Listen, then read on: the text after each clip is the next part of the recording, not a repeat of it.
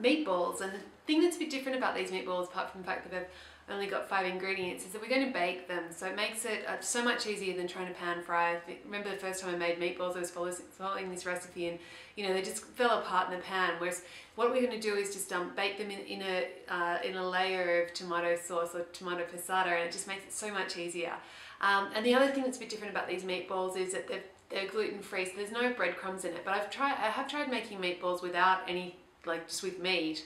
And I found that the texture, you kind of don't get that softness that you get in a meatball, and it's there's something quite special about meatballs. So how I've overcome that is by using some ground almond or almond meal, and that just gives you the lovely kind of meatball soft texture, and softens the flavour a little bit, but you still get the wonderful meatiness. So we'll hop into the kitchen and I'll show you how to make them. So first thing for the meatballs, I've got the oven on to preheat to 200°C, which is 400°F, and I've just finely chopped an onion, just one brown onion or yellow onion, but yeah, any onion's going to be good.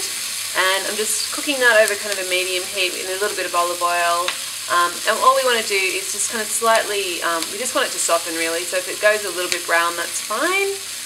But that's pretty much, we'll just leave that to cook. It'll take about 5 minutes or so. Oven-proof baking dish here, so we'll just I'm using tomato passata, but kind of any tomato pasta sauce will do, just a big jar, or you could just use a couple of tins of tomatoes if you prefer. So any of the above's good really. So then I've got in my bowl here, I've got 75 grams, so it's about 3 ounces of almond meal or ground almonds, and some pork and veal mince that I bought that's already mixed, but you can use pretty much whatever meat you like in this. I'm going to pop our onions in on top of those, and don't worry about them being too hot. It's not going to.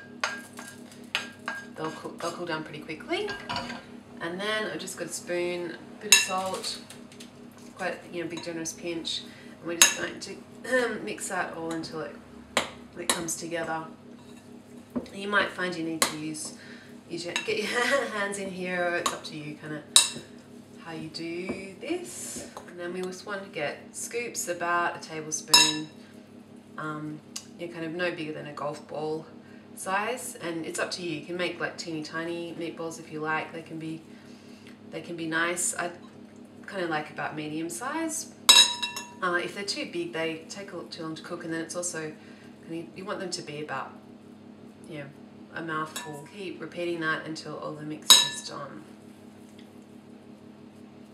All our meatballs are in the pan. I'm just going to give them some pepper. I forgot to put that in.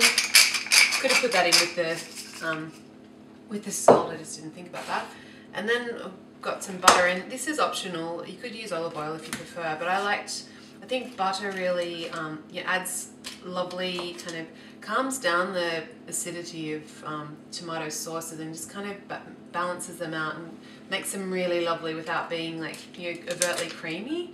But olive oil will do the same thing, but I'm just going to a couple of knobs of butter, dot it over.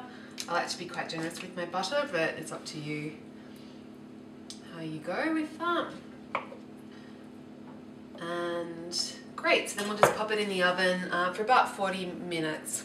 Okay, so the meatballs have been in for half an hour now, and you can see they're all bubbling and they're starting to go quite golden. So they're looking pretty done. So if you're a bit and they kind of feel firm as well, which is a good sign that they're done.